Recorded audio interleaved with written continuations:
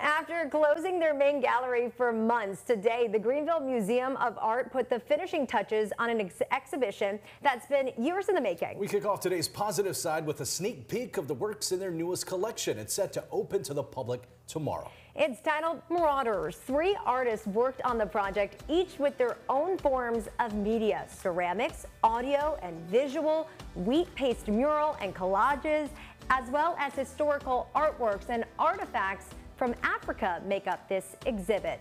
The exhibition explores themes of history, art of the future, and more. It's very exciting. Yeah, we've been closed for a long time, but I think the wait has been very worth it for this exhibition. All this work is ephemeral, so like when the show comes down, it's going to be like essentially destroyed.